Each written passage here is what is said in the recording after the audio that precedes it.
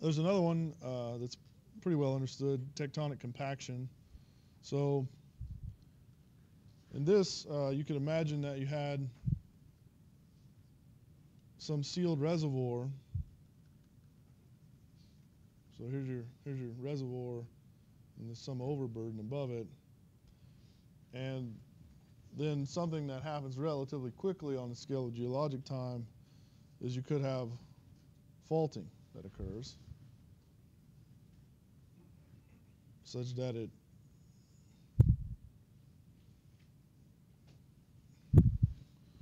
separates your sealed reservoir into two sealed reservoirs. Right? So that could happen relatively quickly due to faulting, right? Big earthquakes, essentially.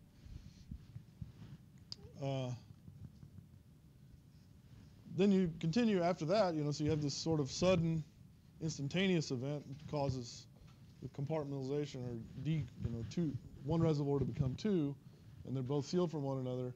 And then you continue to have tectonic motion, right? This is volcanic activity and other things, right? So you continue to have tectonic motion, and then that itself will continue to put driving stresses on the plates.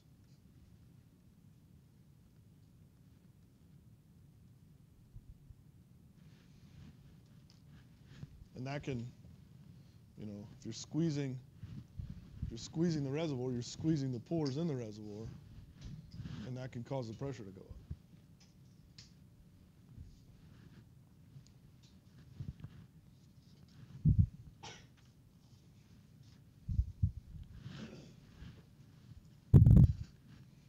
So that's tectonic compaction.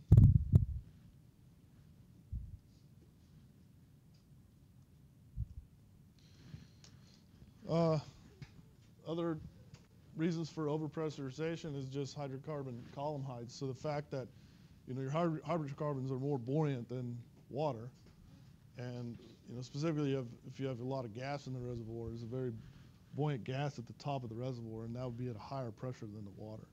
Right? And this is also evidenced in real wells. You can see it. So here, this is also some data from the this is also data from the Gulf of Mexico, and so here's your hydrostatic sort of line, and then you can see at the tops, right? So this is depth on this axis. At the tops of the reservoir, you see these kicks. So areas that increase at a rate faster than hydrostatic. Right? And so these are overpressure regions at the tops of the reservoir due to the presence of the hydrocarbons at the top.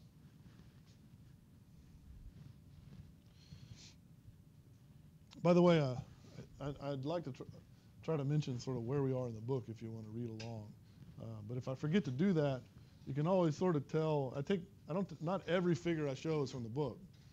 There are some other ones, but a lot of them are from the book. And so you can always just look at the figure numbers, right? And so they always start with the chapter number. So, this is figure 211. It's in chapter 2. So we're in chapter 2 right now. And if you want to read along, and there's some additional information about these things, additional reading in the book if you'd like. Excuse me.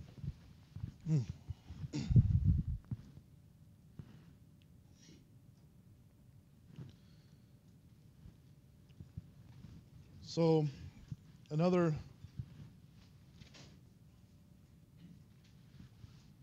and I don't know if overpressure is the right word for this, because what happens here in what's called centroid effect is if you have some sand formation, some highly permeable sand formation, not necessarily sand, but just say highly permeable, so that the pore pressure increases in that region hydrostatically, right?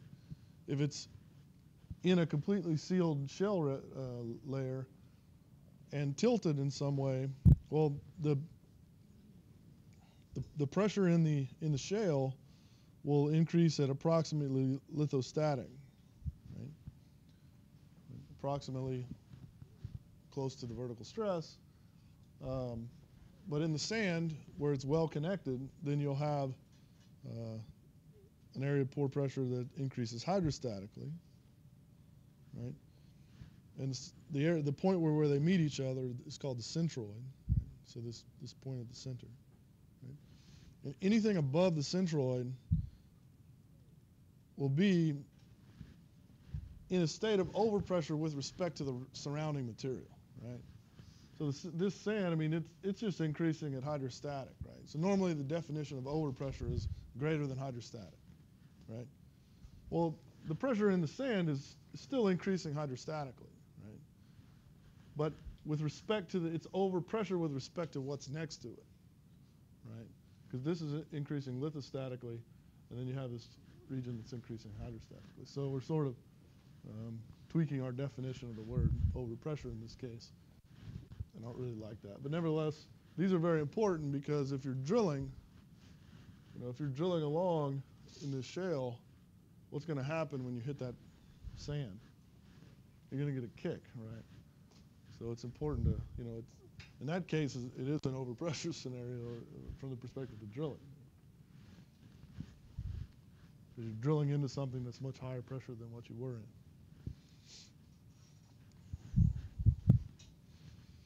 So in the centroid effect, remember it's overpressure.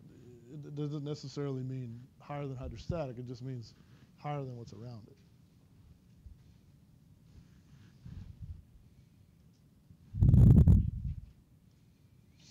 So there are other mechanisms. These are sort of second order effects. So you could have temperature increase due to radioactive decay. Radioactive decay that's ongoing everywhere in the earth.